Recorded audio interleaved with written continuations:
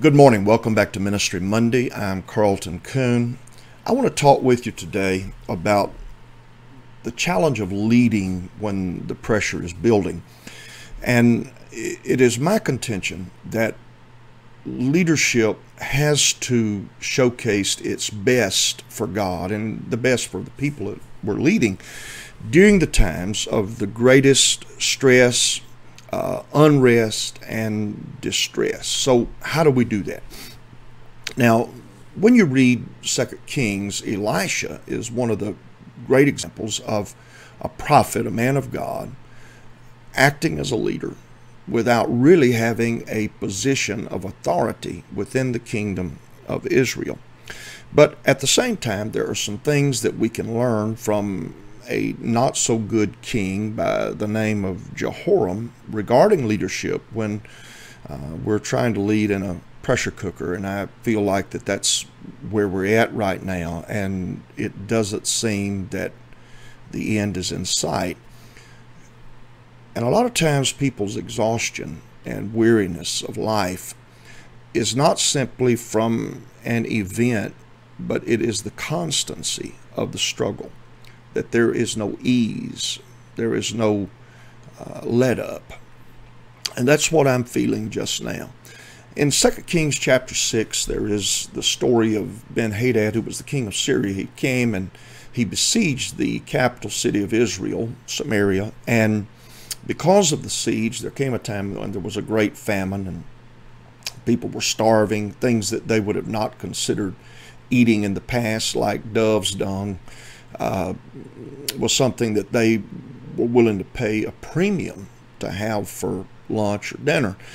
And so as the king walks out to survey the situation, look over the walls at Ben-Hadad's army, there is a woman who he walks by who says to him, "Help my lord, O king."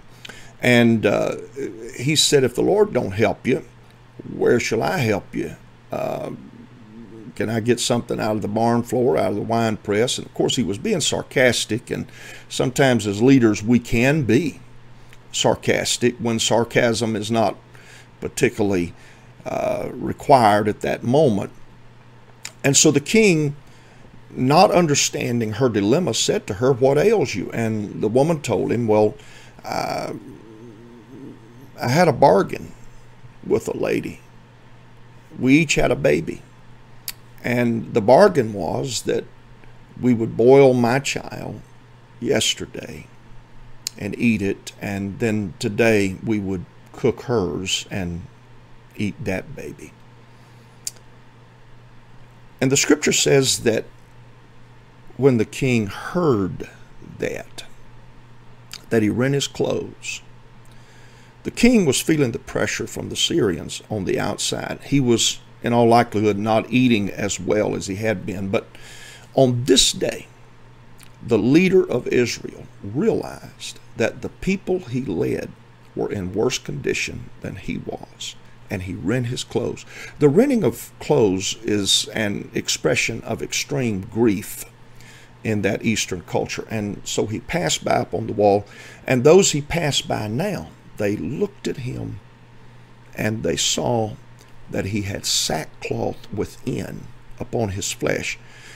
Generally not wise for a leader to wear his sackcloth as a badge or for it to be the outer garment, because people need to see their leaders as having faith, not fear or despair.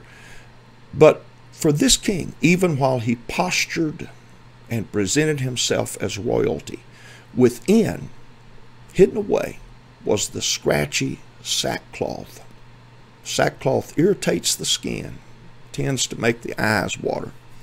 And in this moment of impulsive response to what he saw, the tearing of his garments, the people saw what they would not have seen otherwise, that the king was wearing sackcloth.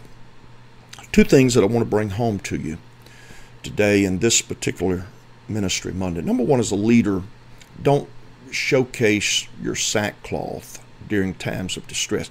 Just now, with all that's happening in our world, our people need us to be balanced. Somebody may be henny penny saying the sky is falling, but that can't come from you. And you don't need to be a ducky daddy or a goosey Lucy who comes in behind henny penny echoing the unproven. The pressure's on.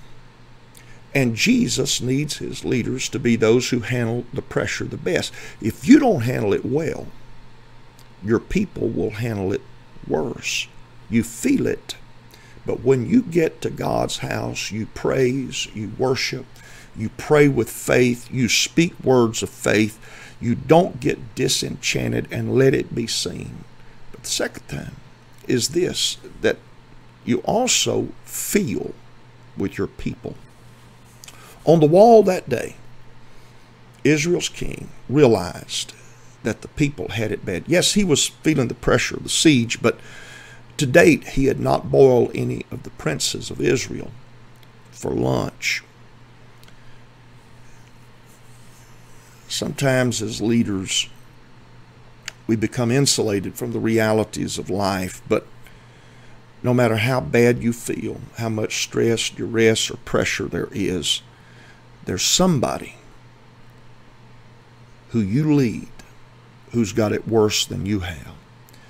And so you need to wear the sackcloth, grieve with them, feel their hurts, and let the Holy Ghost use you to minister to those hurts.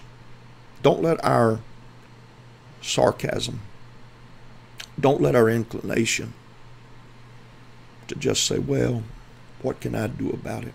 That's what this king conveyed, but he was feeling intently the difficulty of the moment. I feel the difficulty of the moment. I want to respond well. I want to bring faith to those I lead, and I don't want, even in conversation, to be henny penny. The sky is falling, the sky is falling. The sky is not falling. Jesus is in charge. It's going to be all right. There is revival in the land. Let's let it rumble. But at the same time, I want to share, let me put it that way, in the struggles and the challenges of those that I lead. God bless you. I hope you have a great day. Look forward to seeing you next Monday.